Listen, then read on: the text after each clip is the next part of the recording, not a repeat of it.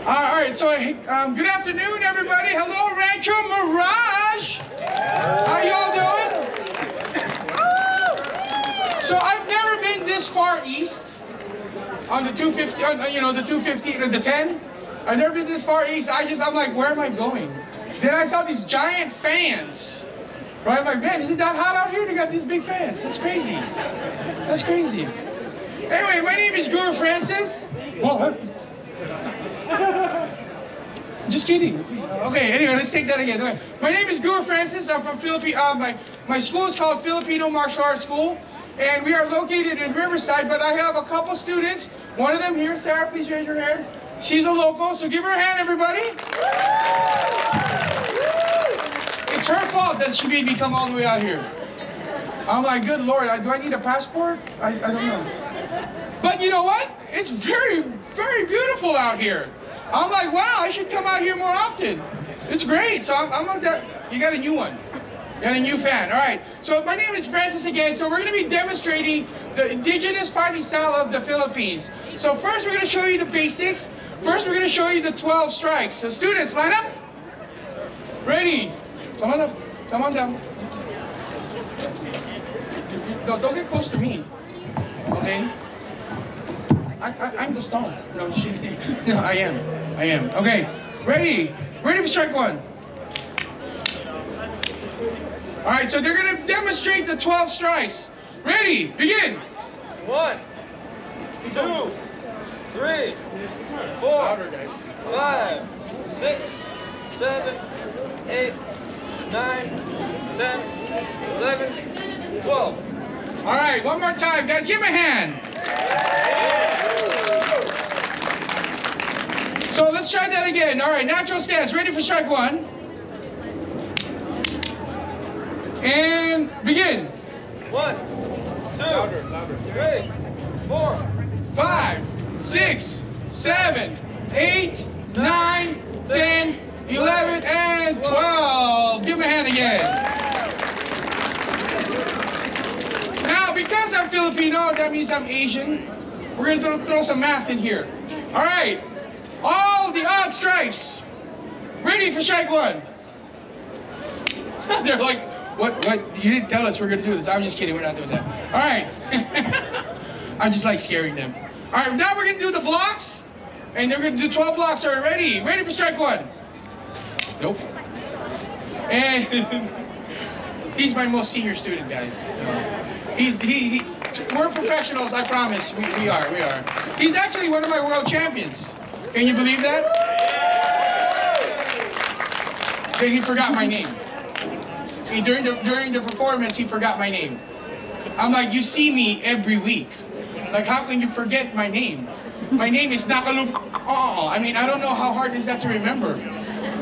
All right, ready for strike one. Begin. 1, 2, 3, 4, 5, 6, 7, 8, 9, 10, 11, 12. And give him a hand, folks. Natural stance. So now we're going to do something called a single counter, right? You might be like, what is a single counter? It is when you go to your kitchen and there's only one counter, right? It is easy to counter because I count that one. I countered, right? Now we're going to do a counter where they're going to strike and they're going to block, and then that person who blocked will counter with a counter strike. All right, so partner up. Sir.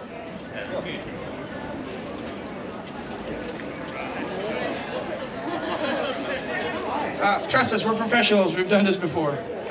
2 weeks ago, actually. All right. No. Don't follow them. All right. Ready for strike one. Okay, and begin. 1. Keep going. 2.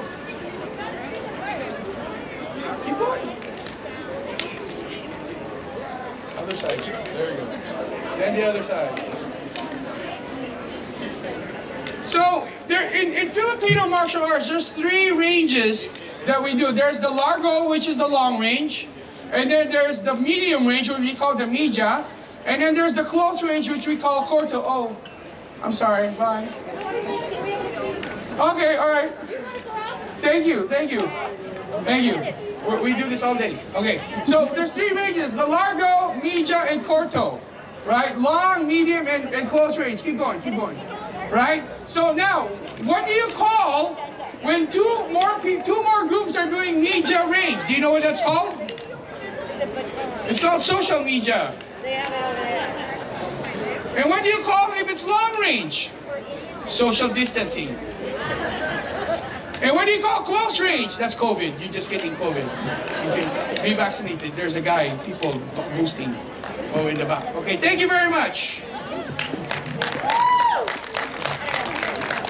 And now we're gonna do something called the tres sombrada. Say sombrada. Okay, so the sombrada requires, just an ease for you to remember, a sombrada requires a partner to do this drill. You need some brada to do this drill with you. All right, easy. It's easy to remember. All right, face each other. And begin.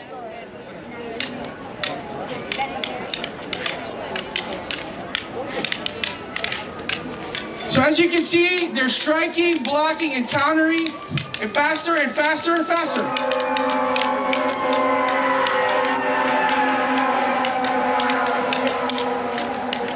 Faster, faster.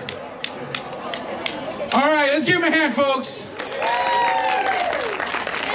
Thank you very much. Okay, everybody else off the stage except for Jeremy. Salute, salute to the audience. All right, so now we're going to be demonstrating some of the techniques that we use with Filipino martial arts. So first, we're going to start with a stick, and he's going to start with a stick, and then we're going to transition from there. So give us a second. Go over here, please. No, go over here. No, I'm just kidding. All right, so he's going to strike me to the temple, right? He's going to strike me at the temple. Why do you think we're aiming for the temple? Because that's where the 3 parts of your skull meet joints, and that's the most vulnerable part of your head. Okay, so he's going to strike me at the temple, and then I'm going to do a counter.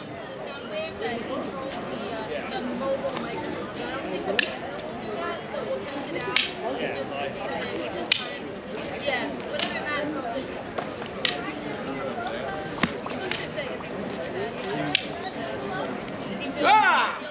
All the way through. Give him a hand, guys. Okay, so now we're going to be showcasing that with a knife. Not a real one, officer. It's fake. By the way, my name is Jeremy Ringer.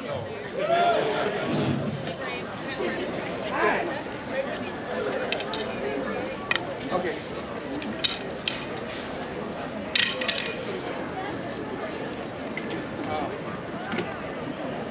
Here we go. Okay, I'm always ready, always ready. So he's gonna strike me here. All the way through. He strikes me here. Slice, slice, slice. Thrust, twist, and out.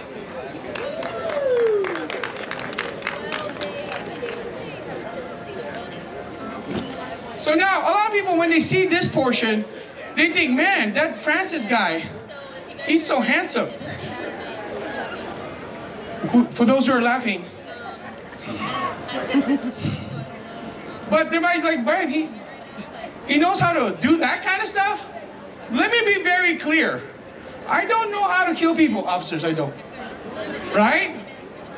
But I know how to introduce them to Jesus really quickly. Right? So now we're going to be doing this.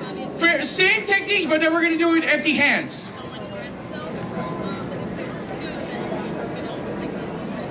So he's going to slice me again here. I'm going to parry him this way here. Lock him in.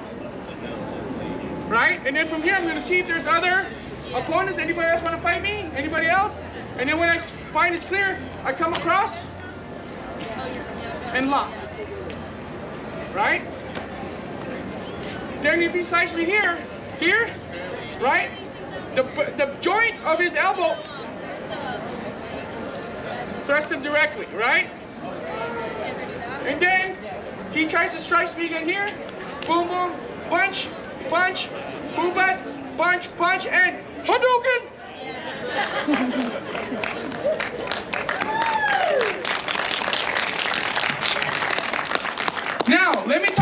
guys about why do Filipino martial artists train with a weapon first?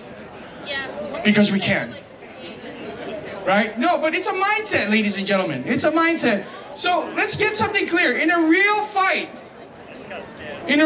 is there such a thing as a fair fight? Thank you. Thank you. There's no such thing as a fair fight.